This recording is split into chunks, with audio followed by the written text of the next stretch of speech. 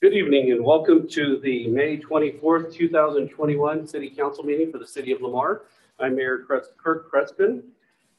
Tonight, we do have somewhat of a busy evening. We have a couple of nice presentations with the new officer being sworn in. So I'll just kind of keep it short. I'm glad we're having the great weather we're having. Hopefully the hail and the tornadoes stay away and we just get the moisture, but we are appreciative of that moisture. And hopefully we can continue to get some of that as we move forward. As of right now, we'll have Galen Burnett for the invocation to start off with.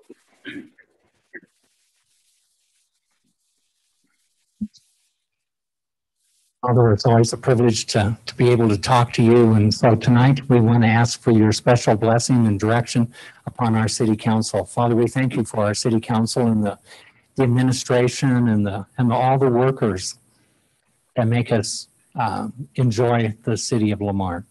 Father, we pray that you'll just be giving our city council members insight and wisdom to make the decisions that they have to, help them to have a good discussion and help them to know what they need to be deciding.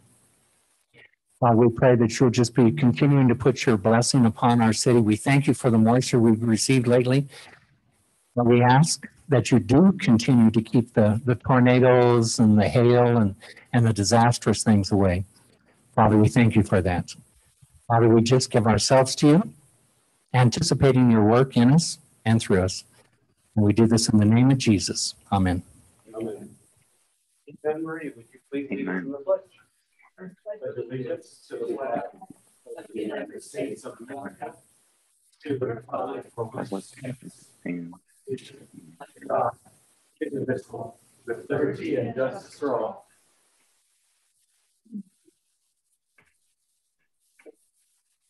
Okay, the time is now 7:02. I'll call the meeting to order. Roll call. Joe Gonzalez. Here. Rafael Rodriguez. Here. Jerry Jenkins. Kirk Crespin. Here. Oscar Riley. Here. Manuel Temez. Anne Marie Crampton. Here. Kristen McCray. Here. Lance Clark. Here. Tonight, to start off, we do have a brief presentation. The city has been working for the last few months with a company called City Buy App. And the City Buy App is basically a mobile app that you would use on your phone, your tablet, that would work in conjunction with the different parts of our community, whether it be the recreation activities or emergency services, or when there's downtime as far as blocking of streets and other things. But it would also help integrate with other organizations like the Chamber and PEP and let the community know what activities and events are happening. So we've been inquiring about this app for quite a while now, and Martha Alvarez, our communications director, has been working with City Buy App to get more information on that. Due to the time frame, we wanted to put this earlier in the meeting so we can get that taken care of and move forward. So Martha, are we ready for that? Quick presentation. I believe so. Are you ready, Jerome? Yes, I am. Yes, I am. Well, thank you, everybody. I really appreciate the opportunity to speak with you today. And I get a little bit of an echo when I talk. I can hear your room later. It's okay. I'll try to work through that. But I really just want to thank you again for the opportunity to present City Buy App to your community and to your county. I want to thank Martha and your former city manager in Lamar for their forward-thinking leadership and for the way that they are putting technology forward in a time in our lives when being on smartphones and even broadcasting this way on Zoom is becoming more and more part of our lives, our daily lives. And so with that, I'd like to go into this presentation. What it will do is outline everything that we will be providing for your county in the way of the software platform, which includes a mobile app and an online experience too. So City Buy App is our company. Our catchphrase is get connected, be rewarded. We know when people get connected to their community, they will be rewarded. they'll be more informed and they'll be more a part of what's happening. We are a professionally licensed Apple and Android mobile app development company. We take a lot of pride in this distinction, and we are really excited about our mission, which is to serve communities with an affordable, cutting-edge technology solution. The problem we solve is very simple. Community information is simply hard to find. Generally, people have to just Google or Bing or Yahoo just to find their local information, or even using Yelp. And it just can be very difficult, especially to manage on a smartphone. The solution is to organize all your community information, your county, your cities, the Chamber of Commerce, the local businesses, police and fire, so all your emergency services, all funneled into one place to look. And we beautifully customize it to showcase the uniqueness of your county, including the cities, the prowess, economic prosperity. And this just allows everybody to go to one place and they can connect with all these things that are in the menu, which includes like an inbox where alerts show up. We'll talk about that later. We do seek out the support of some title sponsors, which we'll talk about later. The Shop Local program, the calendar, local news, town contact, or your city contacts or county contacts. This is an example that I put in here from another city that we work with. Your park programs, real estate, local jobs, any kind of bill pay services can all be connected here. And this is just a great way to centralize everything. We publish the mobile app for City by App on your most popular platforms, which is the App Store for Apple and the Google Play Store for Android devices. City by App, we take a lot of pride in this, in that we are a family-friendly, safe space that contributes to and supports strong and vibrant communities. Apple has given us a 4+ rating. What that means is that there's no objectionable content on the app, and Google has given us an E Everyone rating. Think of it kind of like a G-rated movie. We keep it all family-friendly and safe for everyone in your community. The key features, I'd like to get into that now. Live alerts. This is one of the most powerful features, and I heard during the wonderful prayer a little bit about tornadoes and different safety things going on in your county, and sending out an alert. Some of them happen automatically on our phones, but now you'll have access to an alert system too that can send out a message related to whether it's a weather alert or just a fun event happening in your community. And in this example, on the phone, it popped up and it just said, "Thank you for downloading our app." And people can click on there and share the app with their family and friends. It's just a great way to get the word out. And then in the middle of the screen, you notice there's like a map, and you could set up what they call a geofencing alert. And this is nice for when people are driving in a certain part of the county. You can pop up a notification about maybe a traffic related event or construction happening soon, just so they're aware of what's happening in the county. And this is another great way to use that. One of the coolest parts about City by App is that when people download the app and use the app, they'll get an inbox where all the messages that pop up on their phone are stored. And this is for the person who downloads the app for the very first time, who maybe just moved to the community. Here they can see what's been going on, rather than maybe joining an email alert for the first time and waiting for the message to come, So it's just a great way for everyone to stay informed, including visitors. The live alerts allow you to pop up a notification about anything that you want to talk about, whether it be, in this case, the city was going to do a rain barrel or composters that were available at City Hall. And when the alert comes in, you could tap on it and it redirects people where they want them to go. And in this case, they took them right to the city's website where the information is and where they can place the order. If there's any support that's needed for this, City by App provides all that, but there's also online help desk. So you could just simply log in and read the article about how to do a push notification. But we fully support the county in this way. Events. Your obviously the cities, the county, the different businesses are all doing events. We consolidate all this information in one place to look. And this includes the county, the Chamber of Commerce. And you can see here with the highlighted area for the chamber, this shows their calendar right in the app. Local government directory. This is a great way now where people can open it up and they can contact the city of their choice, the county directly, you name it, it'll be all here, including, you know, animal control or the police or fire non-emergency numbers. We consolidate your incident report forms. If you already have incident report forms that have been provided, maybe on different websites, we put those all here in one place. And if somebody reports a gas leak or they want to know how to report a power outage, they get directed to the right department to do that, the power company, right? Or the gas company, instead of calling City Hall. And we really know how important that is to keep people connected to where they belong. If for any reason you would like us to customize a form for you, as you can see on the right-hand side, we made a report lost or found animal form for a city out in California. And this was just a great way for them to connect a lost or found animal to the shelter, and then it could get back to the owner as soon as possible.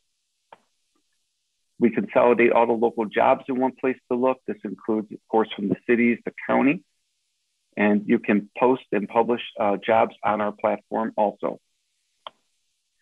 Shop local. I get really excited about this because this is really what separates City by App from pretty much any other developer you'll find. We include a shop local program. We understand how important supporting the local businesses are. Even now during COVID, it's become more and more important. So this will be a county-wide business directory showcasing every business that is a licensed business or a legitimate business in your community. And the Shop Local program is basically this. It features all the businesses in a directory that's connected both in the app and then also online. And it will help your local exposure for your entire county throughout the state then that way and throughout the country. SEO is a real important thing. It stands for search engine optimization. And so you can imagine now that you'll have a business listing for every single department, business in your county published on Google, Yahoo, and Bing, you're going to have a flood of information out there on the internet, which is just going to help in a big, big way. The business directory, I just put in here a couple of slides to show, like if you scroll through the different categories of businesses, but you'll see we put in all the education, your grocery stores in the food area, home services, hotels and travel, pets area, professional services, of course, restaurants and real estate, churches, shopping, and I highlighted public services to show you that there'll be all the listings for your county's public services departments will be listed there. We even have the Center for Disease and Control on our website. And we just saw a flood of people using that, of course, when COVID hit last year. So where can people find the business directory? They can find it right in the app when we launch it, but they can also find it online, Google, Yahoo, or Bing. So if you did a search like 30 days after we launched the program for your name of your business, let's say, you would find it on Google, on the City by App platform. The business listings are all customizable. The businesses get to log in 24/7 and manage their business listing. And they can put in some coupons and they can put information like their social media pages and so on. And they can get reviews. But what's different about City by App is what we've learned from some of the businesses not too happy with their experiences with Yelp is when they get a review, City by App reviews it to make sure it's real. We look at it.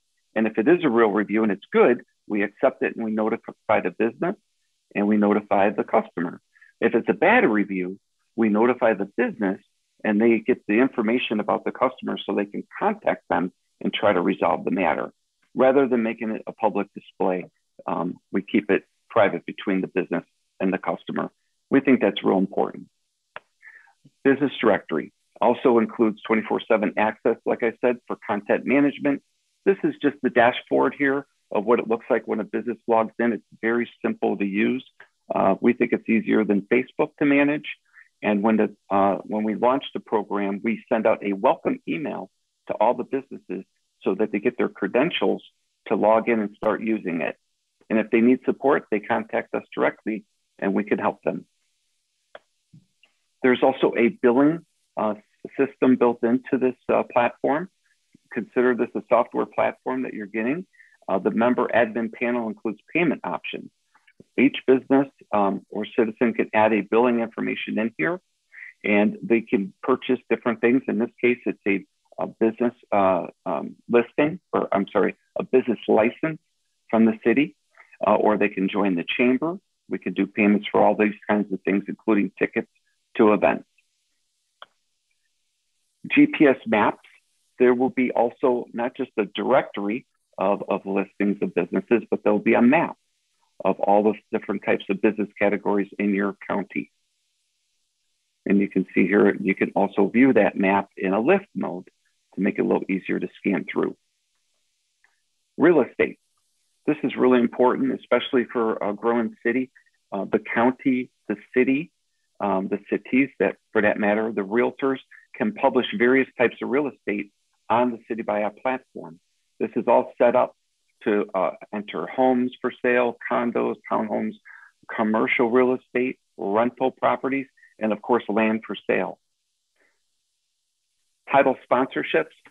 We use title sponsorships to offset the cost of the program. We know how important it is to have a participation from everybody. And so what we found is that businesses, there's always 4 or 5 businesses in a community that really would like to support the whole idea of having an app and a shop local program. And you can see the type of brands that we've attracted in each city: Remax, State Farm, Keller Williams, Guaranteed Rate Mortgages, and the VCA Animal Hospitals. It's just a really great way to offset the cost. And City by App carries the burden of that to help you find those title sponsors, and we sign them up. The title sponsors are always showcased in a little special way. In the app, we have a little button on there called Title Sponsors, and it will list those sponsors in that area just to give them a little bit more of a boost so people know who's also supporting the program. And then in closing, I always like to point out the key points, which is this is a community promotion and consolidation system. City by App is connecting people to the county, the city, the chamber, the businesses, of course, with the Shop Local program, your non-for-profit associations, community events, parks and recreation, and police and fire. The front end of the app is customizable. We can make it look any way that the county desires, and we'll work with you to make sure we get that right. We did this design ourselves, and we just used it from some assets that we saw on your county website. So showcasing your entire community is what this is about. Increases your public awareness about what's happening in the community. We get to send live alerts now, keeping everyone informed about what's happening. Promote your events in the community. Boost local revenue with the Shop Local program. And everything in one place to look is really, at the end of the day, what's so important for everyone, so they don't have to go through Google or website to find information. We will connect everything that your county works so hard to promote into one beautiful way to showcase it. And in closing, I also like to add up that, we've been very humbled to have received some awards from even the White House. We received the President of the United States Lifetime and Volunteer Achievement Awards from both from Barack Obama and from most recently President Trump. A wonderful letter about that. And we were also the Innovation Award winner in Southern California, which is, a very technological county or part of the country. And so the Economic Development Coalition of Southwest California gave us their Innovation Award. These are the peers, these are the cities and the groups that we work with down there. We've gotten great reviews and support from the TEDx, Jim McLaughlin, and also Irene Long. She was the Disaster Services Director who just retired from the American Red Cross. She managed all the wildfires there in San Bernardino, Orange County, Riverside County, in California. And so that's City by App. That's a real quick summary of what we're going to be providing for your county. And if anybody has a question, I would be more than happy to address that at this time.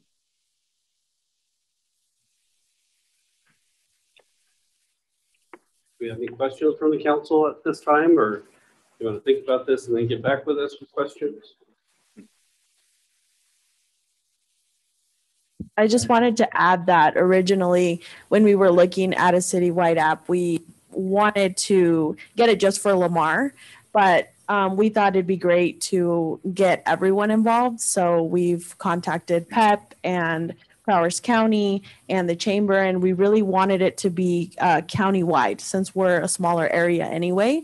And so that's why we're calling it a county-wide app. And so we'd really like your support in pushing this through. We constantly get comments on, we never have one place where all the information is located. So we think this would be really great. Just for my 2 cents. And I think I've said that a few times over the last year that, we really wanted to start being more engaged with the community and having our community members engage with council members and our city government as well as the county. So it's a good way for us to not only interact with our community, but also with the outlying communities, Grenada, Holly, Spring, or Wiley, the communities in our county itself. So definitely something to continue to look into. I've got a question. I saw a big platform for a lot of advertising for businesses, and he mentioned that could be an offset for the cost of the app. Yes. Now, is he going to be responsible for collecting those fees, or does that fee money go to the city, or how does that work? I guess, can we maybe at some point in time get more clarification how that works to where I can understand that? Bro? Yeah, absolutely. The title sponsors, the prices of the cost for the title sponsorships will be set. We will work in conjunction with Martha and recommendations from the chamber on what those reasonable costs would be. And then City by App, we collect those directly, and we use that to offset the cost of the program. And we give back 5% of the revenue generated from that to the Chamber of Commerce. And also we give back 5% to a local veterans organization who does a lot of the work in your community, in your county. And so that's something that we really will work closely with Martha, your chamber, and other officials in the council and so on those recommendations. But we are responsible solely to get those signed up. If we didn't sign up any title sponsors, it wouldn't affect the program at all. We've been able to work with Martha to reduce the cost even a little bit over the process of negotiating this. And but we have found that the title sponsors are generally really do want to come on board and support this. But it's the burden of City by App to make sure that they understand what the program offers them, and it gives them a little banner that slides across the app when it's open just for a few seconds and rotates back to the home screen. Okay. What is the cost of the program? Yes. For City by App to launch for your county. Martha, do you have that information? Did you want to share that with them that I sent you, or did you want me to pull that up? Yeah, if you have it on hand, you can go ahead and share that. Oh yeah, absolutely. Yeah, absolutely. Yep. Let me pull up that for you. Be with me for a moment. It's 17. Yeah, 17,000. Yeah, it was 17,500 a year, 5-year contract, and it was originally 25,000. And what we did is we worked with Martha to find some ways to lower that cost to just make it more affordable and divide that cost amongst the chamber, the PEP, and the City of Lamar, and the title sponsors. If we get those on board, would be a separate from that number. But it's the amount that you can pay to launch this is only 17,500. That's it. Okay. Any other questions from the council? I don't have any. And did I answer your question clearly? Right. Was there anything else there that you wanted to know about the title sponsors? No, you covered it. We did have somebody from the audience that would like to ask a question. Sure. Rick Robbins, citizen of Lamar. I don't have any questions. I'd like to bring forth a couple of comments on that. Haven't seen this presentation, but we've talked about it several times. I am a member of PEP, manager of Colorado Mills. I think when you look at something like this, you have to look at it from an aspect of you'd have to hire an individual, the city would, the county would, the chamber would, to do something like this, or to have a site that people could go on and see this thing. And when you look at what this cost is probably a fourth of the cost of of an individual to hire that person, with benefits and salary and all that to accomplish these things. I think it's a true opportunity. I speak from personal experience. Our company in the last year and a half, everybody is telling us all the things you're doing, Colorado Mills, that's all we see. We see all the things you're doing new. Well, we've been doing new things for 10 years. We've only had that person in that spot, putting it out there for people to see the last year and a half. And so what I see this as an opportunity, yes, for our community, find out things of where things are, but you would be amazed at the people that aren't from Lamar or aren't from Eastern Colorado that want to find out who we are, what we do. They're excited about it. We do a promotion every year called Know Your Farmer, Know Your Food Tour. We get a bus. We bring people from the city out here. And it's exciting to them to see this aspect. The people that are going to be moving out here, the people that are already moving out here from metro areas. And part of that's because of the pandemic. But we have to get this. I think this is an extremely opportunistic time for us to look at something like this. And I think it's a really economical way to do it. So, thank you. It definitely would be a great way to engage our community and to gather all the information and also to show what our community is doing and how it's a great place to live. So we'll definitely keep talking about that in the upcoming. Yeah, thank you. I'd like to share one last thing. Yeah, so what he mentioned was so important. What we have found is generally when an app is done for a city, it's done by, it's published by a private developer, right? That will publish that for just the city. And it doesn't really break the barriers of the city. It doesn't really take it outside. And we're City by App, we're in 143 countries. All the content on our platform gets expanded throughout the United States as people, are searching out. They can be in another state and find your information.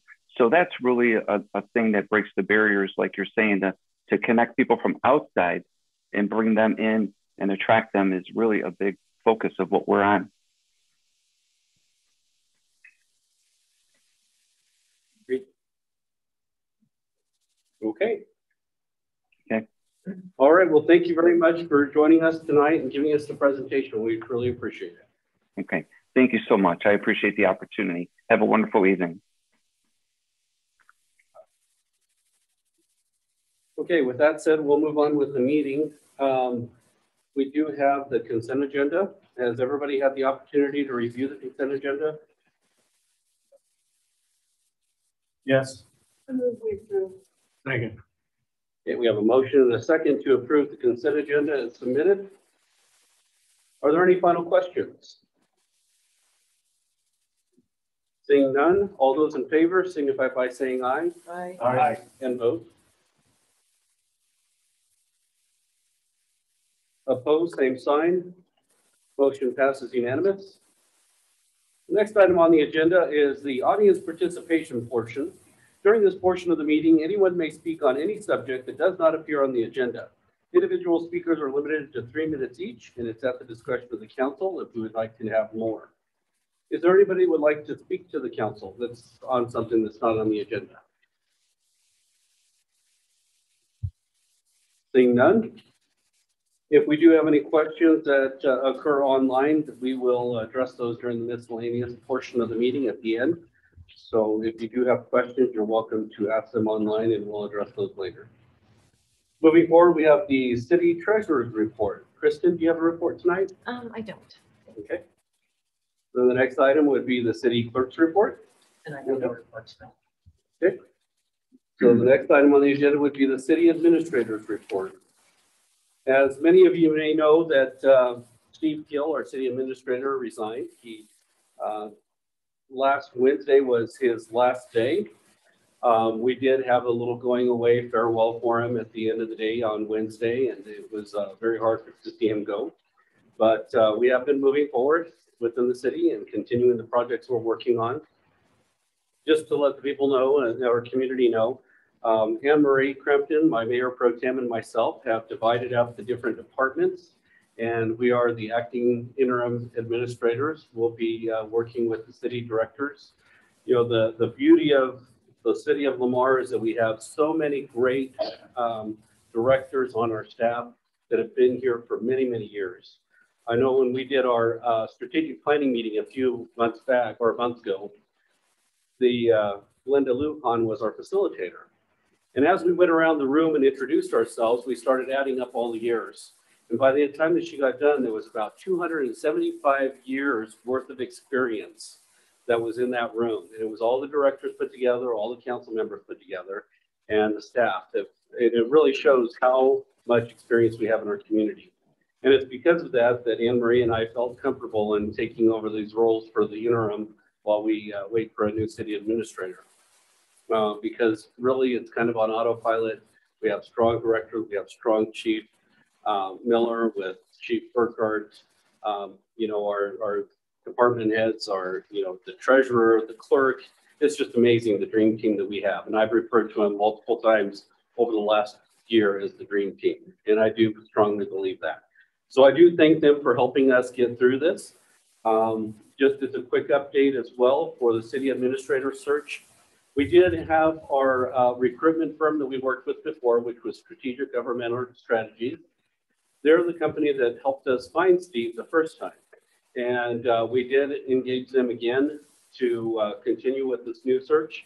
They closed out their search yesterday.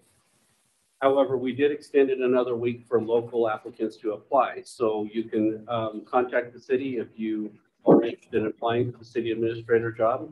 As of right now, we have 16 applicants that are highly qualified that Strategic Government Resources has found for us.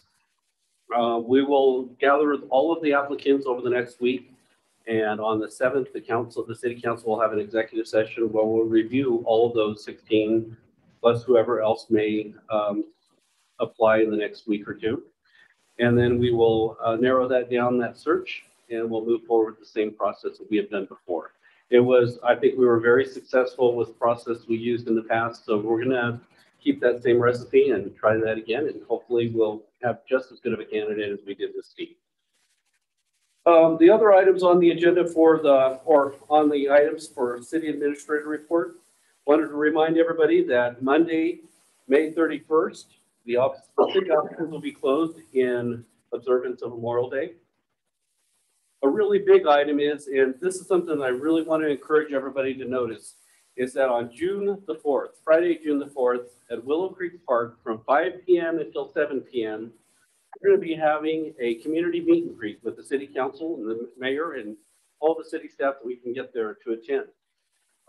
Instead of doing our monthly breakfast, we had a very little minimum turnout. We decided to put it all together into one meet and greet. Hopefully we'll do this again in the future.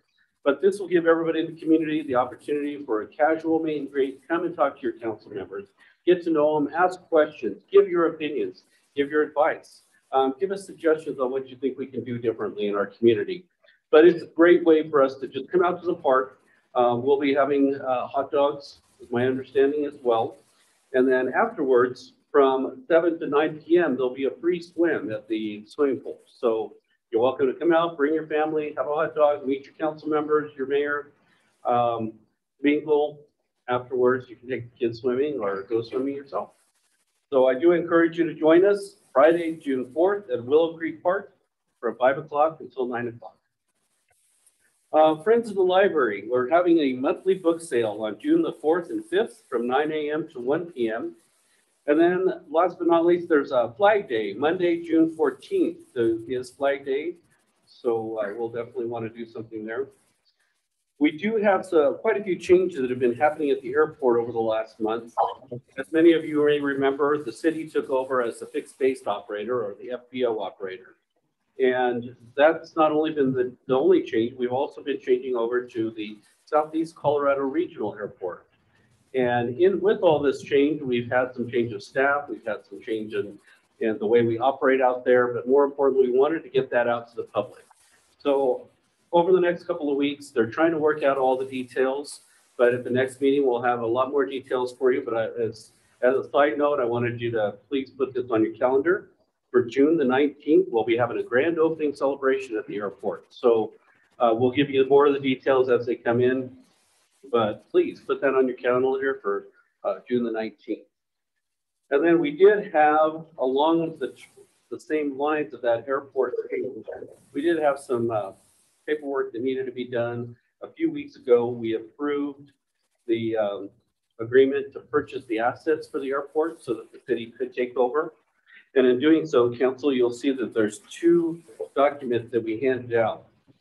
Inside that asset purchase agreement, we had to do an assignment agreement to where we would reassign from the previous fixed base operator to the city of Lamar, the fueling contracts, the lease agreements, and Lance wanted to make sure that the council had an opportunity to look those over.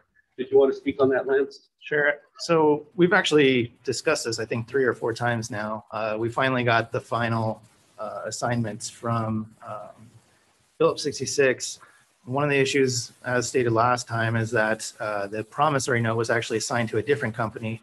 So once we thought we had the assignment, they needed to do an additional assignment for that promissory note. So you'll see there's 2 assignments. One of them is related to that fuel contract in addition to that truck purchase contract as well. And the second one is for the promissory note itself. So I've reviewed them. I find them appropriate. They have the necessary language for municipalities in Colorado. So I don't see any issues with them. Again, this is sort of just playing catch up for what was contained in that asset purchase agreement. So the effective date on this, which is one edit that I did make known to the Phillips 66, is that it was May 1st, 2021 is whenever that effective date should be included, and that's updated on both these agreements. Okay.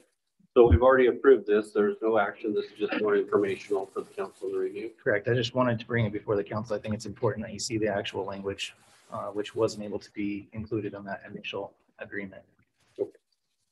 All right. Well, before I move forward, since I'm giving the administrator report and since I have a co-administrator, did you have anything to add, Anne-Marie? No, I don't. Okay, glad I give you the opportunity.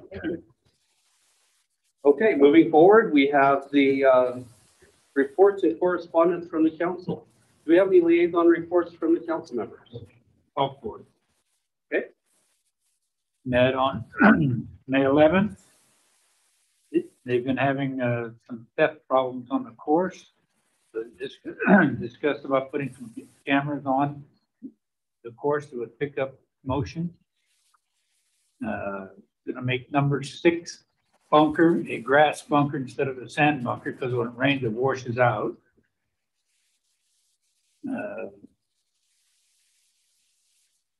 They're going to purchase 3 new trees, 8-footers a year, instead of the little ones we get from the tree board, because they usually die. So they want to spend approximately $1,000 a year to buy big trees. Minor upgrades in the men's locker room, a big deal there. And there will be no through traffic on the golf course from Memorial Drive. But the road construction out there is great. People will cut across Memorial to the golf course. They don't want that. And that's it. Okay. Do we have any others? I do have one report for Prowers Economic Prosperity. We elected our officers for the new year for our new year. Linda Lujan will be our president, Rick Robbins, our vice president, Tyler Thrall, our treasurer, Tregan Marquez, secretary, Ron Cook, and I will stay on as representatives of the county and the city of Lamar, and Joe Spitz is our member at large. Okay, great. I did have a community member contact me on Friday and came by to visit me today. She brought me over a card. She had contacted me because they had a flag that was kind of from their family. They didn't have any use for it, but they wanted to donate it to the city. I just wanted to thank her. She gave me a little card that said, thank you for taking good care of our community, and wanted to thank the council for all that they do as well. It was Deborah and Paul Jones. So I'd like to just take a moment to thank them for donating the flag to the city and for thanking the council and myself for what we do with the community. So that was nice of them. So moving on, the next item on the agenda is a swearing in ceremony. We have the oath of office for a new police officer, Jonah McSwan. Kyle, would you like to come up? Jonah?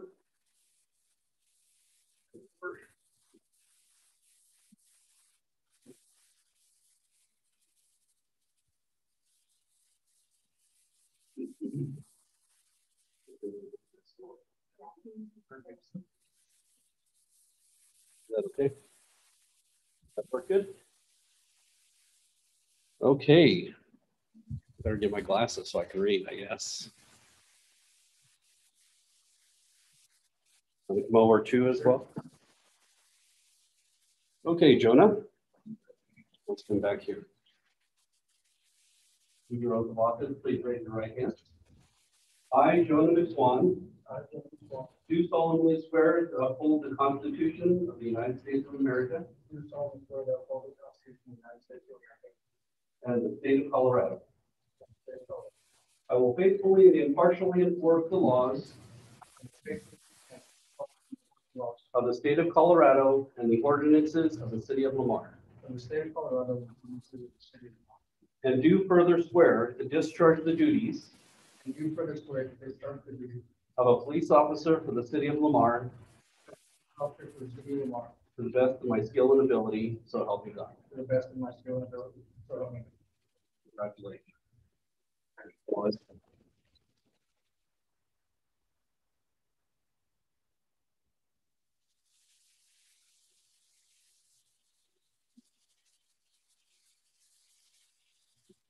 Don't stab him.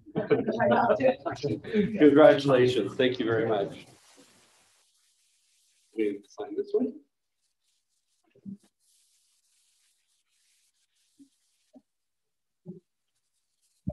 Signature there.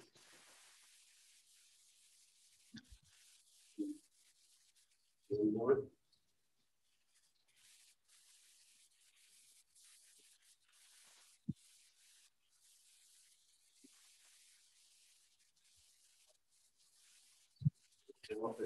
Thank you.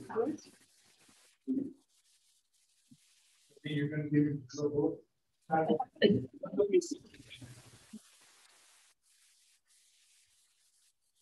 Okay, the next item on the agenda is to do the public hearing for the hotel restaurant liquor license for Palace Tavern Ltd, DBA Tavern 1301. So can we have a motion to move into the public hearing? So second. Have a motion and a second to move in the public hearing. All those in favor signify by saying aye. Aye. And vote as well. Do that. Motion passes unanimously. Okay. So we're now in the public hearing portion. Wanted to verify the proof of publication. Linda? Everything was posted or published in the newspaper and posted in a timely manner on or before May 10th, or excuse me, May 13th. Okay. Do we have any other remarks on that, or did you add anything? I have nothing, Kyle.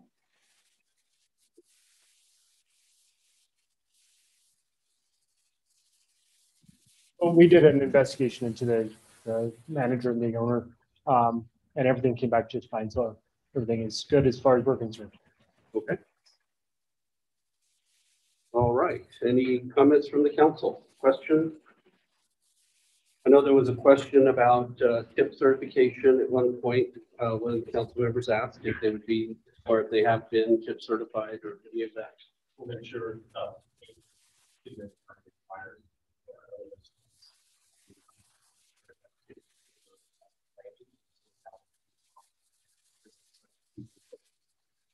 Anything that we need to do. Okay. Actually, I should have asked you to just come up if you wouldn't mind. Sure. What we were to do is answer those questions if you wouldn't mind. Can you state your name? Sure. Who you're with? Sure. I'm EJ Carpenter. Our company name is called Meat and Drink Limited. We're the owner of 4th and Main Downtown Grill and Ray, the Dish Room in Burlington, and we'll be the company owner of Tavern 1301 at the historic Cow Palace. Okay. All right.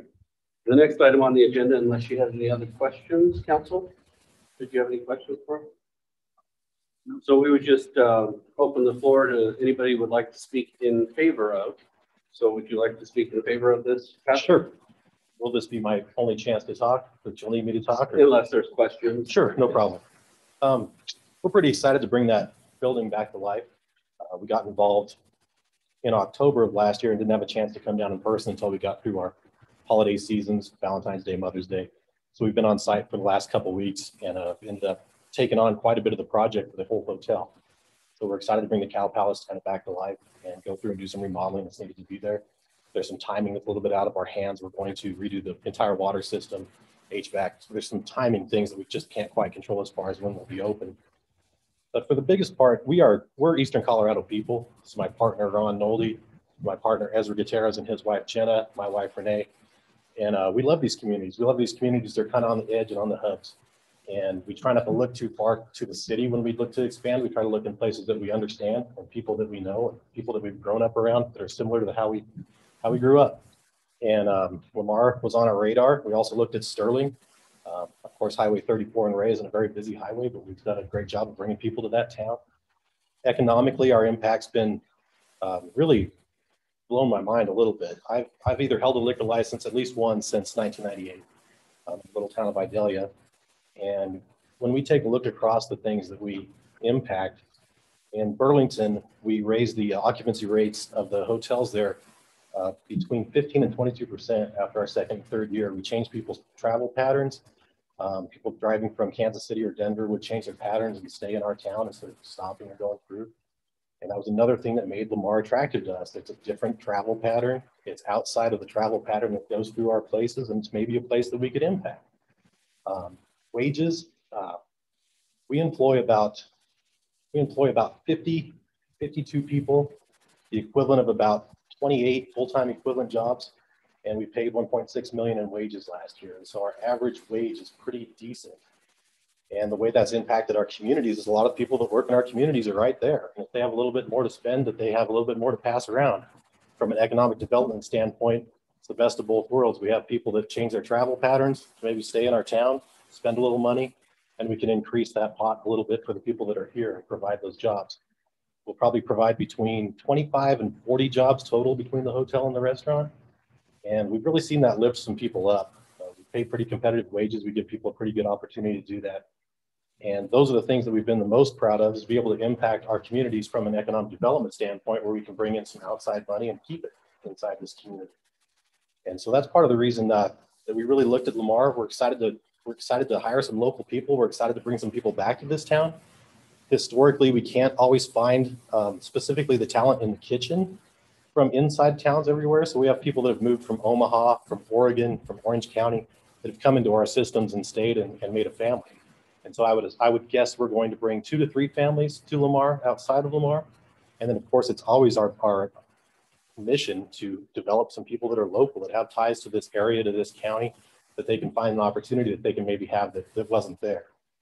Sometimes we're asked if we think that there'll be a competition problem, or if there'll be things that we do that maybe might squeeze some people out. And in most areas we go into, there's simply not a place that does what we do. And so what we've found is it's more of an addition than a dividing a pie out there. that the food that we serve and the atmosphere that we bring actually brings more people out to spend their money eating out. And so we haven't really found that that's caused any wrinkles or any problems with existing businesses. But again, back to the fact that we're just super excited to kind of bring that icon up there on North Main Street kind of back to life and breathe some new life into it in the entire property. Is that good? Yeah, definitely. Okay, well, we're excited to be here and we really appreciate the opportunity. Yes, we're excited to have you. Sure. What kind of restaurant? So we're an American restaurant. We do everything from scratch. We also bring in some fusion flavors from across the board. Ezra's our chef. He kind of oversees the rest of the menus everywhere. He and his wife will be moving here to make sure that everything's done well here. And so we hand cut our steaks. We make all our own pasta sauces. We bring in the Southwest flair and the flavor. There's a lot of that here, so we may not bring so much of that in, but we'll bring in our own style. We're particularly fans of the Oaxaca region in Mexico and bringing some of those flavors. But our core is beef, is burgers and steak. And of course, we branch out to pastas and all sorts of things. I think we have about 55 to 60 things typically on our menus to kind of cross-utilize. We bring in fresh seafood, so we have that option. We have vegetarian options if people want that option. But we have a pretty diverse menu. And it's from scratch. We do about absolutely everything from scratch. Our kitchen's usually alive from 4 in the morning until we get out of there at 10 o'clock at night. Thank you. Mm-hmm. Do you have any other questions for me? Okay. Seeing none, is there anybody else who would like to speak in favor of the approval of this license?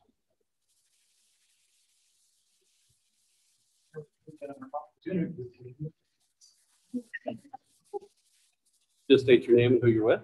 Doug Thrall, owner of the Cow Palace, one of the owners. I got turned on to these guys a few months ago by a local banker that went up and visited Burlington and ate lunch and heard great war stories, looked at their website. The concept was to lease the restaurant and bar to these guys. And I went up and met with them and told them that it's not that I was a control freak by any stretch, but we're a convention center. I had fears of leasing food and alcohol to somebody I didn't know that could cost me a convention, not just a few meals. And I told them the only way that they could feel my pain was to become part owners of the Cow Palace, which was a new concept to them. And that's turned into new partners in the Cow Palace. So the success of the bar and restaurant is in direct proportion to the success of the hotel. And they have spent an inordinate amount of money as partners on the hotel. They put a lot of money in their own bar and restaurant, but they've brought a lot of new, fresh money to the hotel. They're doing things that we hadn't planned to do. They decided we needed to make it a diamond and not just kind of a shiny little rock. So I'm excited to have them as additions to Lamar. I think the volume of revenue they'll generate to the town will be noticeable on your side of the ledger. It'll certainly be noticeable on our side. And then just the sheer number of people that will get employed between the hotel and the bar and restaurant. We'll be pushing 70, probably 70 people total. So I'm all in favor of doing it. It's one of the smartest things I've ever done in my life, and I'm an old guy, so I'm glad to have them. Okay, thank you. Okay, any questions? Or is there anybody else who would like to speak in favor of? Okay, so anybody would like to speak opposed? Please state your name and. I'm Galen Burnett. My address is 800 South 6th Street here in Lamar. I'd like to thank you, the council and the community, for allowing me to speak. Linda, I had a hard time. I went around the Cow Palace 3 times before I found where it was posted. I knew it was posted, but I just couldn't find it. Next time, don't stick it behind a black window. Okay. I had a hard time finding it.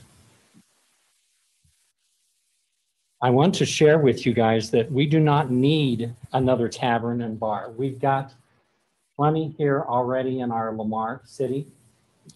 and our county and our area. This bar in the Cow Palace has been closed for a number of months. Has it been over a year? I think. And our other bar establishments, liquor establishments have not been having problems with people getting in. They've been able to service, they've been able to meet the needs of alcohol consumption here in our area. I did talk with EJ and his wife this afternoon, and I appreciate them talking with me. He has experience, as he said, of over 20 years of being involved with a liquor establishment. He told me that he knows the rules, and I would assume that he has got those down. But I want to remind you, the city council, and also EJ, that it only takes a quick, stupid little decision to cause all kinds of major problems. That can cause distress, pain, and even death. EJ and I talked about that he has had some experiences down over the last 20 some years where a stupid decision was made, and then there's some ramifications that we don't want.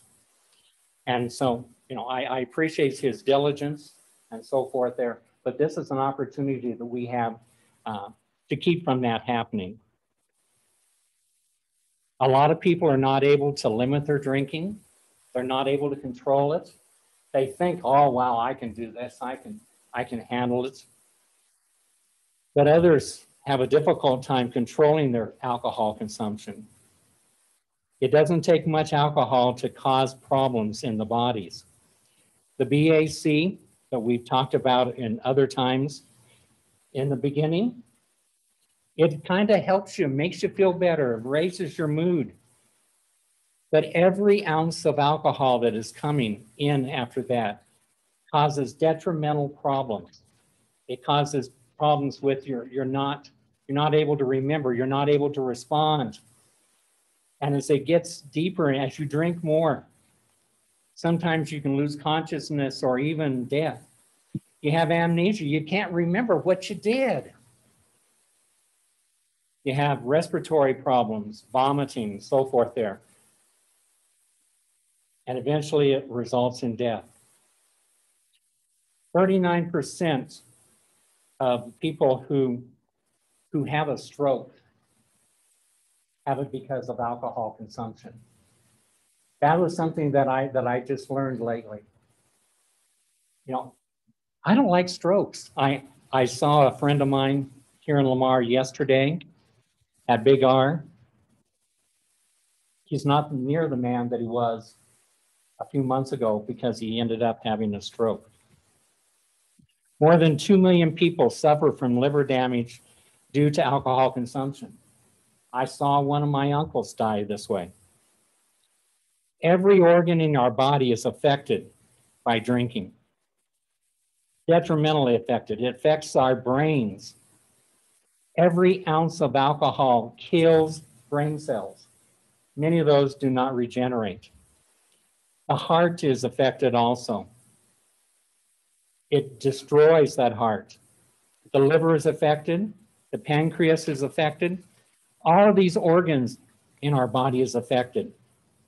And I'm not going to take the time tonight, I don't have the time tonight, to talk to you about drunk driving and driving under the influence of alcohol, the criminal activities that come with alcohol consumption. So I'd like to thank you for allowing me to share this with you tonight. And City Council, I give you an opportunity to maybe do something that is good, that's not detrimental to our city. And so I'd recommend that you deny their application. There are other restaurants in Lamar that are making good money off of without having alcohol. And I recommend that we suggest to Mr. Carpenter and his friends that that's the way they ought to go. Thank you. Okay, is there anyone else who would like to speak against? Okay, did you want to speak, in closing? Sure. Had a chance to visit with Galen earlier today, and I was glad I had that chance. And we respect all views. We understand that we carry a burden as a licensed establishment, and the best thing that we can do is be good stewards of those licenses. And we've had 2 minor incidents in 23 years. One, I had a bartender that served a group of firemen just after 2 o'clock in the morning after they had fought fires till 1. He shouldn't have done that. And I had a manager that missed the renewal period one time. And so we've never had a serving under the legal age. The way that the state has worked, we have more and more of a burden personally and professionally to make sure that we watch out over our staff and to make sure that we're not abusing our customers if they're not abusing themselves. And it's a burden we don't take very lightly. It's part of the reason Jenna is coming down with Ezra to kind of make sure that we carry on the things that we've established over the years to address those things and to make sure we get off on a good start as far as the liquor laws go. Again, we know we carry that burden, and I appreciate your viewpoint on that. To our product mix, historically in 23 years, we average about 81% food. And that's something we're proud of as well, about 19% alcohol. And it's just about the same every year in all of our places. So for instance, if we have a $24 average that a customer on average spends and our average drink is $4 to $5, when you balance those things out with our menu mix that for the last 10 years, we've maybe averaged less than a glass of wine per meal. So I don't think that our atmosphere in our place is real conducive to the kind of abusive drinking. And we take it very seriously to make sure that that's not something that we condone or allow. Again, I appreciate you guys letting us speak on this and come back to that. And I appreciate your opportunity to come up and rebut. As I said, we're here to be a conduit for the whole city. And we understand that there's viewpoints out there that may not match up with ours, and we appreciate that. So thank you so much for your time and allowing us to speak. If you have any other questions, feel free to ask. Do we have any questions, council? I would just like to add, if you don't mind, it was brought forth, I believe, by another council member about the tips. If I can make a recommendation that you didn't have a problem following through with that. Sure. You know, I would be pleased that if you did have your, those involved in serving the alcohol and selling it be tips certified, if that's what it is, or tips approved. Sure. Upon approval of this. Sure. And I would say that if it's not, you know, if the employees are not certified or tips approved, and if I'm still sitting here, then I'll vote against it next year. Sure. I understand. If that's something the council in the city or the county requires, of course, we'll do that. We'll encourage everybody to go through that. The hardest thing we found, besides food training, like where we are, we travel to Denver, we travel to Sterling. Sometimes they have some little more local for the server training for the health code. That's a lot easier to get access to. The tips classes and the serve safe alcohol classes so far have only been offered in the city. And that's been the hardest thing to get up and get. And so, like I say, we do really encourage people to follow along on the online classes that the Liquor Enforcement Division puts out. In fact, there's one tomorrow, I believe, that they archive that you can watch through. But the burden comes on when you're hiring people in, or if you have 25 people, we have a certain training manual that we put everybody through, but it's getting access to those classes to where we can be certified. That's the biggest roadblock for us as far as requiring people to go to Denver for a class that isn't too often. So we're happy to do that, but that's been our burden in the past to get everyone certified. That is a regional resource that we haven't had access to. Thank you. Thank you very much. Thank you. Before you leave, Stephen Webster, he's a tip certified instructor. Just now. Perfect. Check with the police department. Yep, that'd be great. That'd be great. That'd be great because we could have enough people to start out with that we could make it worth the class. Thank you for that. Thank you for that. Or you could actually do it online. Can we get certified then? Yeah, I was just looking it up right now. I know you mentioned something about online. That's So look at the tips on that. I know the state, what they give you your card, basically. They do in Texas and in some areas in Colorado. Yeah.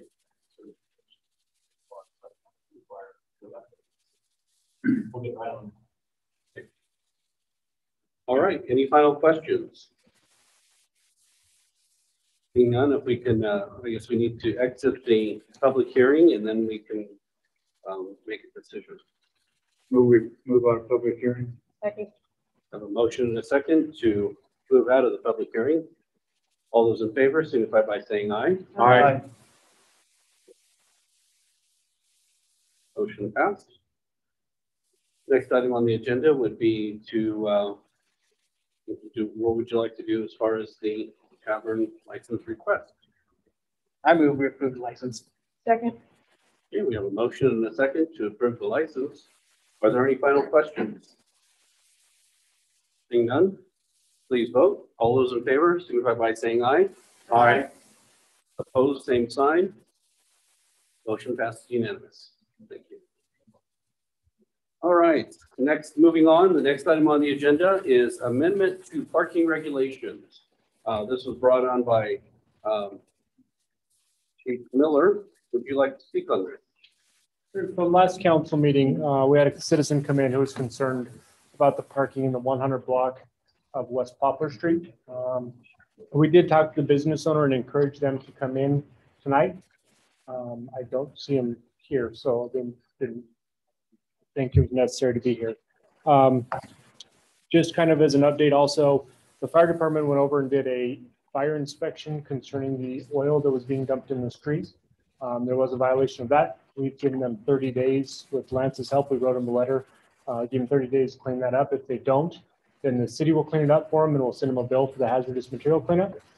I went over there, I believe it was last Friday, and there were no trucks parked over there. I know one of the questions is could we have an ordinance concerning the parking of the trucks over there?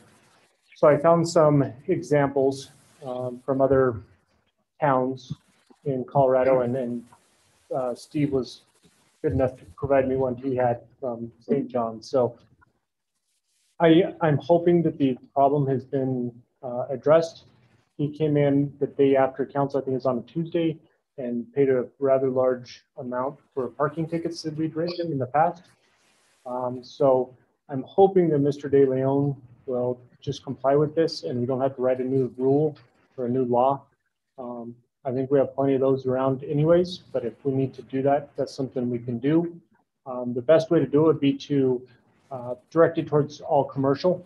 Right now, the one that we have is for residential open estates for trucks that are parking in our neighborhoods. But we don't have anything necessarily regulating specifically commercial area. We do have some that are on the books already concerning the amount of time. We could utilize that, but my concern with that is I have to go there and show that that truck's been parked there for more than 2 hours. And as you saw, my guys are busy enough rather than be running around over there every 2 hours to see if the trucks are moving or not. And I talked with Lance about that too. So I would much prefer not to have another ordinance or another law in the books to have to enforce something else. But if that's what it comes down to, we can sure write that specifically for the commercial. And it would affect all the commercial districts in Lamar. We put an exemption in there. Basically, if they're loading or unloading, they would be fine. But if they're just parked there for a day or two, then that's where the issue would become our concern. I think I mentioned that last meeting is that, we love all the businesses we have in the community. We want to encourage business in our community, of course, but, we have to follow those rules and be courteous to the other neighbors. And this is one of those situations where if we make a decision or pass a new ordinance, it's going to basically punish everybody in Lamar for one area or one individual. We really don't want to have to do that. So hopefully this will be taken care of. Lance, did I get everything? Yeah, I think he did it. You got it all. All right. So I guess I had a question for you. You sent in 2 different ordinances. Which one of those do you think would be easiest to enforce? I think there were 3. About that being an issue. Yeah, I think there were 3 or 4. And I think that the easiest way to do it would be vehicle width. So anything over 7.5 feet wide couldn't be parked for more than 2 hours. Because we have some businesses there that the people who work there come in and park on the street.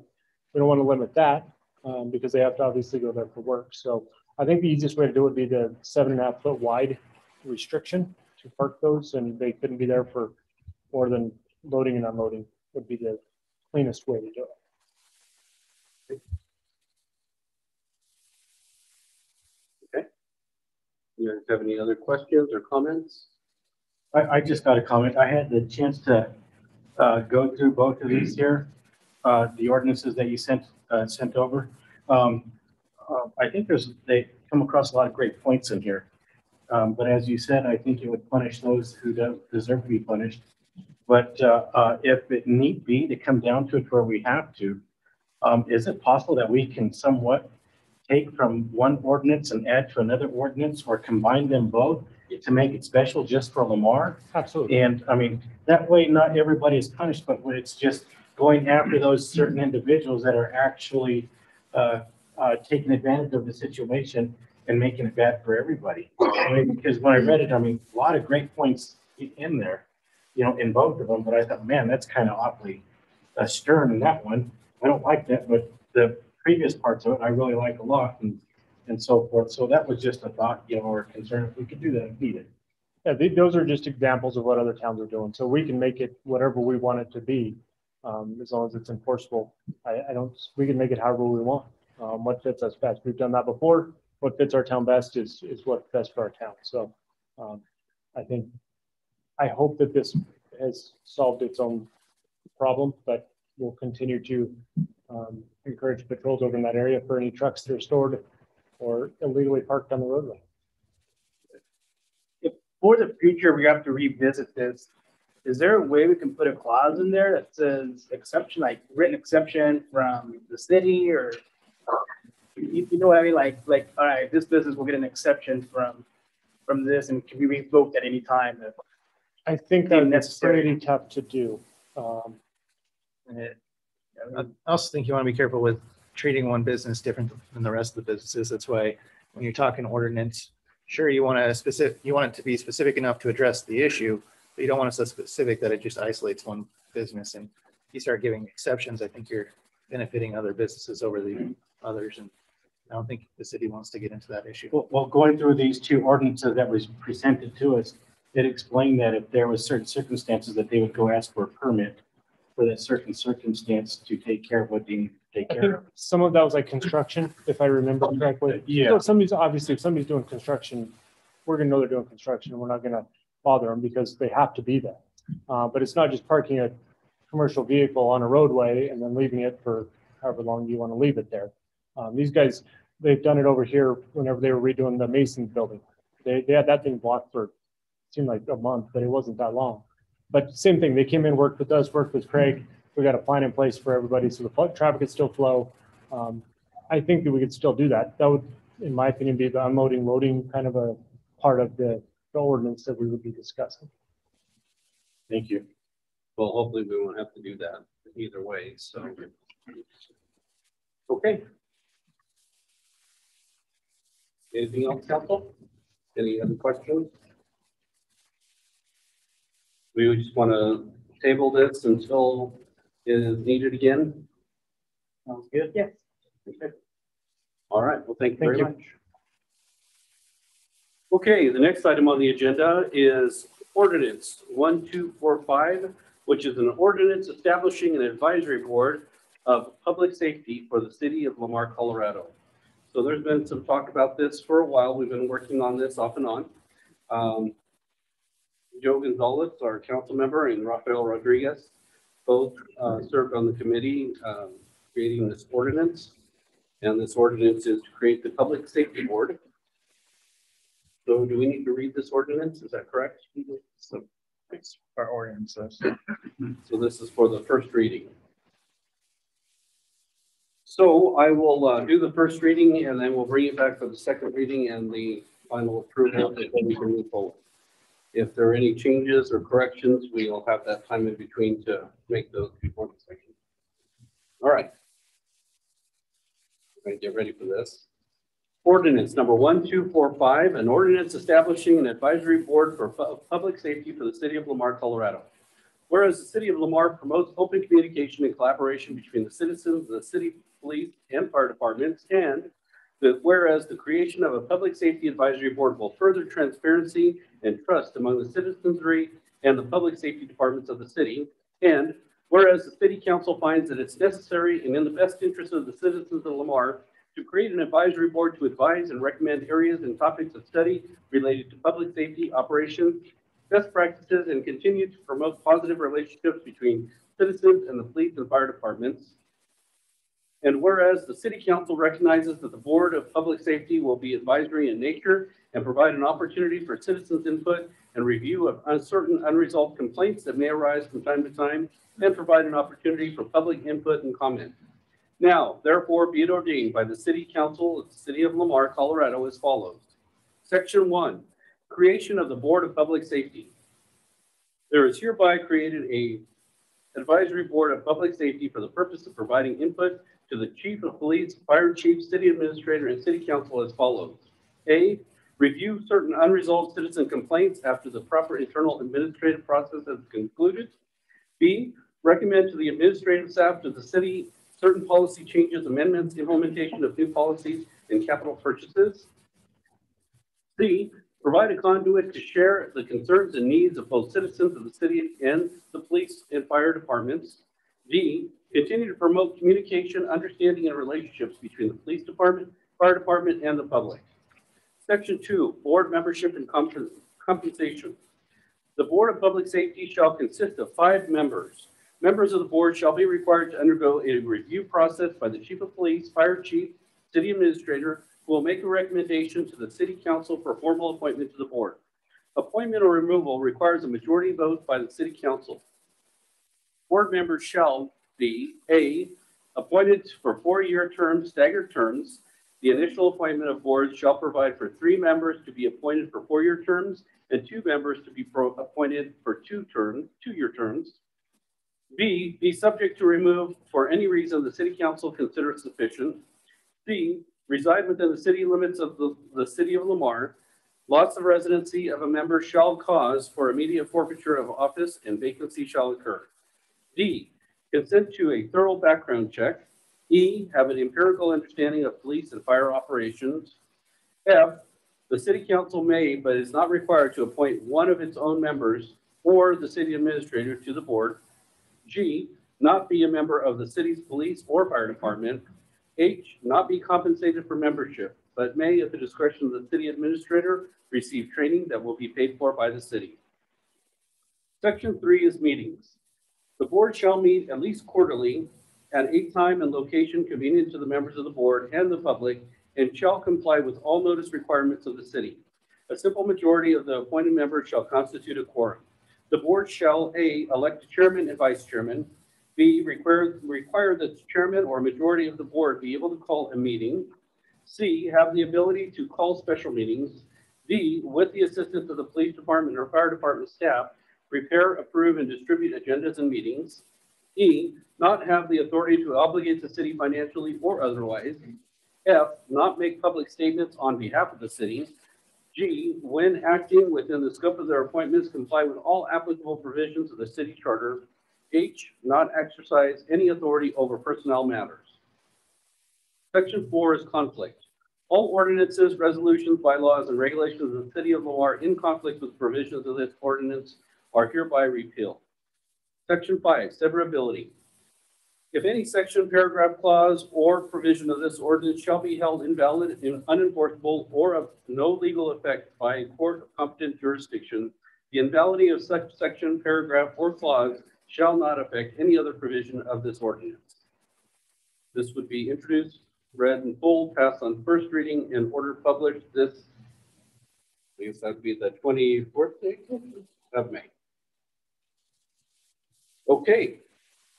With that read, what is the pleasure of the council? I move we approve the ordinance. I'll second that. On first reading? I have a question for Okay. on this. It doesn't state where the chapter it's going to fit in with our other ordinance. It just starts with section 1. So I didn't know if it's going to be at the end, like would be, it looks like chapter 32 of our ordinance, or where it's going to be located. That I did not know. Okay, and we can. So you can correct that Correct for it, the and then- second. And then, yes. Okay. So would you like to amend your motion with that correction, or do we need I to do don't that? think we need to do that because you read it, so we can approve it on first reading. We'll make the changes and we'll approve with changes on second. Okay. I didn't catch whether you had it ordered in your motion to publish. Approve and publish. Thank you. Okay, I just didn't hear it, so. I said it. Okay, we have a or a second? Second that. Have a motion and a second to approve and publish ordinance number 1245. Any final questions? Seeing none, all those in favor signify by saying aye. Aye. Opposed, same sign. Motion passes unanimously. Next item on the agenda, new business, is overnight camping in Willow Creek Park for the Lamarland Swim Meet. This was brought in by Chief Miller. Would you like to speak on this? Sure. So I was contacted about the Lamarland's camping in the park. They have their regional meet and then the state meet. Those dates are June 18th to June 20th of 2021 for the regional meet, and then August 5th through the 8th for the state swim meet. They've been doing this for several years, and they're always very good, quiet people, and always follow our rules. I don't think we've ever had a problem with anybody there because the kids got to get up and swim the next day. So they're generally very well behaved. Okay, so this will be for both. Right. For both meets. Move reapprove. Second. We have a motion and a second to approve overnight camping in Willow Creek Park on the stated dates. Any final questions? Seeing none, all those in favor, signify by saying aye. Aye. Opposed, same sign. Motion passes unanimous. Next item is to renew the application with Colorado Surplus Property Agency, brought in by Chief Miller. We've had this agreement since 2012. What this is for the entire city to be able to access surplus federal property. And we can then utilize that. We get it at a very large discount as to us going out and purchasing it. It lapsed, I believe, in 2018. They just contacted me and said, hey, we should probably renew this. So we would like to renew it so we can continue to access those properties or those pieces of property that they basically give to us. What is the cost to that? Nothing. Nothing? And how often do we use it? It was used quite frequently in the beginning, and then it kind of, everybody forgot about it. Okay. We still have property from them, the police department does, and I believe other departments do too, but I know we still have property from them. We have to do an inventory every year and turn it back into them to say, yeah, we still have these pieces of property. So when I had to get all the signatures from department heads and they said, oh yeah, I remember that. I need to get back on there and look at that. So I think it'd be good. It's a good tool. It's good equipment and it's dirt cheap compared to us normally purchasing. Kyle, do you think that I can be added to that list since you're obligating funds? Absolutely. Okay. Is this how many you got? No, that's from the 1033 program. Is this a year-to-year contract? It doesn't have specific. I believe it's every 3. Have you looked at the contract at all? Yeah, I mean, given that there's no cost in the contract, I'm struggling to see where there's a financial obligation for multiple years. So it doesn't cost us anything. If we get something, we purchase that at a discounted rate. So we're not every year. We don't have to make another payment. It's just if we purchase items. I don't see it as a multi-year financial obligation of the city then. Okay. Okay. Any other questions? What kind of equipment do we currently have? We have 2 MP5s, so they're 9mm submachine guns. They're not machine guns, fully automatic. They're semi-automatic, but that's what we had from them in the police department specifically. Other departments I couldn't answer yet. I don't have a clue. We need to go out sometime and I'll show you what they look like so you can understand them. I'm just thinking for the college perspective, we're always looking for surplus equipment, and I'm just wondering if the college knew about it. Absolutely, they could. There's furniture, there's, you name it, they have it on there. I think the street department's got some stuff from them. I can't tell you what it was, but They have anything you could imagine is on there. The problem is you got to go get it. Springs has a lot of it in Fort Carson. That's where a lot of it comes from. Okay. But that's the problem. They'll ship it to you, but it's kind of tough to get them to ship it to you. Kyle, I got a question. When this stuff when the surplus outlives its life, do we get to put it up for an auction with Purple Wave or another, or do we have to return it back to them? I can't speak to guns. We have to track forever. So as far as the other property, I don't know if I would assume that becomes our property because we pay them for it. But as far as the guns, which is what I'm familiar with, we have to track those for as long as we have them. Well, I was just along the thoughts of like maybe street equipment or something like that, you know. I can't answer that. I don't know the answer to that. Oh, thank you. Okay. What's the council's pleasure? Make a motion, we renew the application. Second that. Okay, we have a motion and a second to renew the application. Any final questions? Seeing none, all those in favor signify by saying aye. Aye. Opposed, same sign. Motion passes unanimous. Thank you. Okay, next item on the agenda is to approve Central Security Communications Incorporated alarm monitoring service contract for services at 2 City Lamar buildings located at 104 East Parmenter and 407 East Olive. This was brought in by Anthony Aguilera and Craig Brooks. Craig, would you like to speak on this? I would. Good evening, council.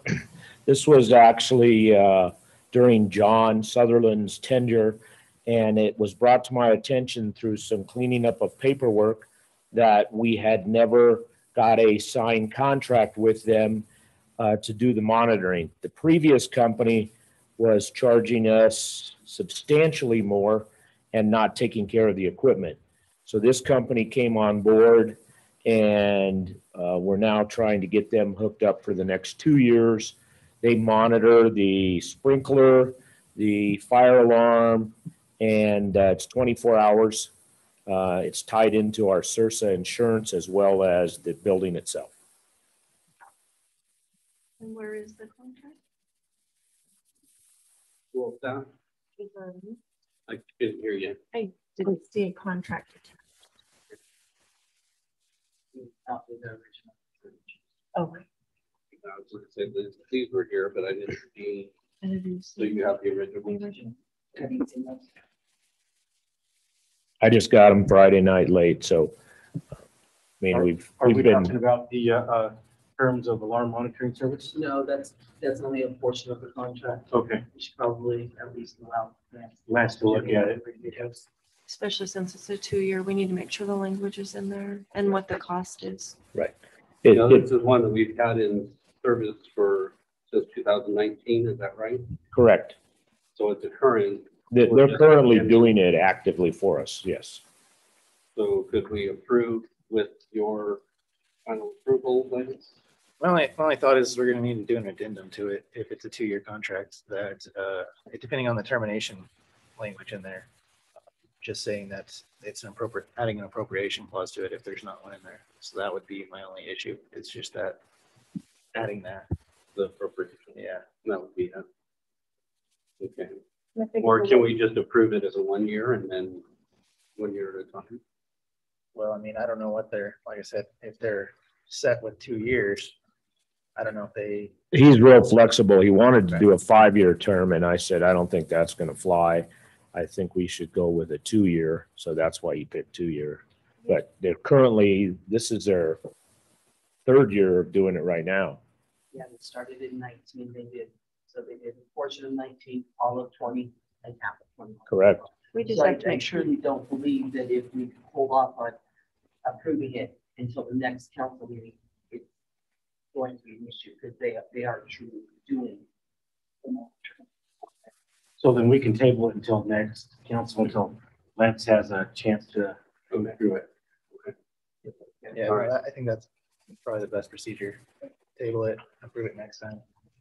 Okay. So, and you have the contract? I do have. I'm sure that I emailed. Okay, thank you. There's actually 2 of them. One for 104, which is the library, and one for community users. Okay. All right, I guess we'll table that. Next item on the agenda is to award bid number 41-008, contract to supply and install the Fort Bend Canal pedestrian bridge and ADA concrete ramps on both sides to Daniels Construction LLC. Greg, would you like to speak on that? Yes, this is this has been an ongoing project. And one of the things that Anne Marie has always tried to strive the city for is to connect the college with the city. This is a bridge that would go over the Fort Bend Canal down by the college, right across from the Mission. It's very dangerous for anybody to walk on that old bridge. So by putting a pedestrian bridge there and making a handicap ramp on both sides, it kind of ties we're almost there to making the east side ADA accessible all the way from the college and Pizza Hut. So we're missing a few areas, but this was one big piece of it.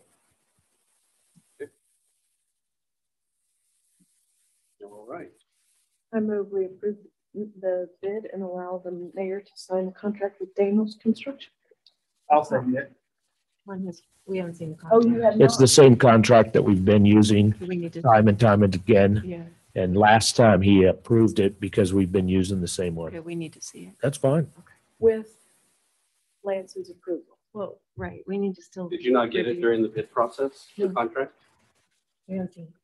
I mean, did you not have one at the bid? No, during the bid all we are process? doing right now is awarding the bid. All we did was open bids Okay, and didn't see a contract. So because I I know had you on it's- here, I didn't know if you had, we did the bid process. okay, And so we just had need to field approve the bids, bid. open the bids. But he's got in there to approve the contract and we haven't seen them. Okay, so And I we know need to it's the approve same bid. one we use, but we still need to have them. So Okay, so we need to approve the bid. Open- award the bid, Award the yeah, bid. and then you can go ahead and put the language in there upon his approval of the contract, but we have not seen a contract and we need. Okay. So would you like to modify your motion to just award the bid? I move we award the bid to Daniels Construction and with Lance's approval of the contract, allow the mayor to sign it. Okay, I'll second that. okay, you have a motion and a second. Are there any final questions? Seeing none, all those in favor signify by saying aye. Aye. Opposed, same sign. Oh. The motion passes unanimously. Thank you. Okay. Miscellaneous, do we have any comments or questions on Facebook or any of the posts that we need to comment on or address? No? Okay, and then, go ahead. I got a lot of Facebook on traffic. Yes. Speeding on 14, second, 6. Running stoplights on 18. 6. The trucks. I mentioned it to Kyle earlier. He could bring it up and he would explain some of this stuff. Would you mind, Kyle? So we did do a post and I'd asked Martha to post it. Somebody, citizen had asked if we could do something to make people aware, hey, it's summertime, kids are out of school, they're out playing. Please watch your traffic. And in doing so, of course, we started getting comments about all the different areas that have concerns. So that's where this came from. But Sure. So I always encourage people to call these in whenever they're occurring. If they're willing to go to court and testify, we can write a ticket on their behalf. So if they come in, they say, I saw this car run a stop sign, we can then go contact that car and write a ticket on their behalf for them doing that. Speeding is a little bit different, but as far as the stop signs, they're welcome to do that.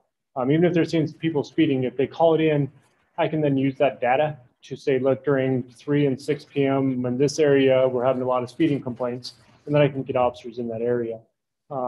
with the 14th Street, that we addressed that several months ago. I know that. I get the guys were sitting up there. I saw them several times sitting up on 14th Street, but I'll encourage them again to cover these areas of 6th Street, 12th Street, 14th Street, and 6th and Oak. Is that right? Second.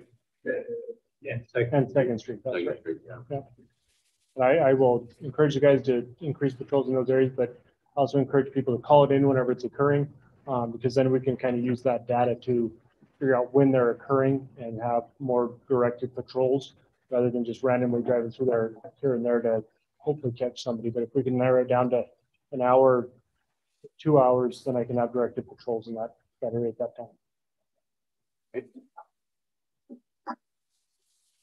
Council said Memorial between the hospital and I drive through there every day and I don't see I mean, here and there, there's people that are going too fast. But the vast majority of them are. I feel like it's farther south. They really start to cook about south of College, actually, is where they start to pick up speed.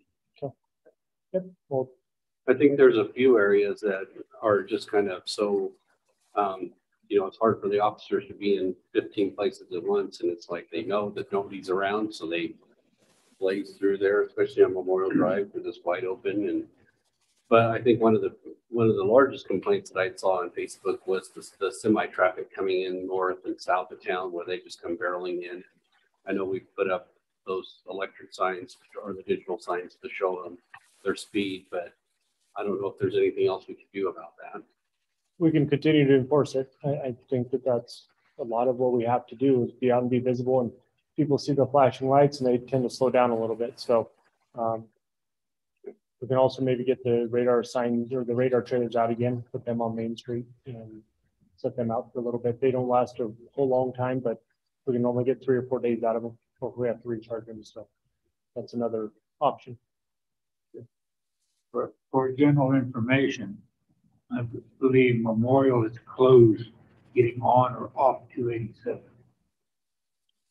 Clear out, yes, clear out The past the south golf course. Oh, Yeah, okay. yep, Yeah. yep, that's completely. It is closed, so if you're trying to bypass construction, forget it. Yeah, you just have to turn around. You have to turn around. Yep. And then people come back even faster. Make up time. Yeah. Okay. Any other questions for before? Okay, the only other thing I had is, of course, on June 7th, we'll be having our work session for the city council. Just wanted to do a reminder. We'll have Sam Light from CIRSA to do training for governmental employees and representatives. And then afterwards, we will be having an executive session to go over the applicants for the city administrator. That's all I got. So I'd like to entertain the motion. Adjourn. Second. Okay, we have a motion and a second to adjourn. All those in favor signify by saying aye. Aye. Opposed, same sign. Motion passes unanimous, and we thank you for joining us.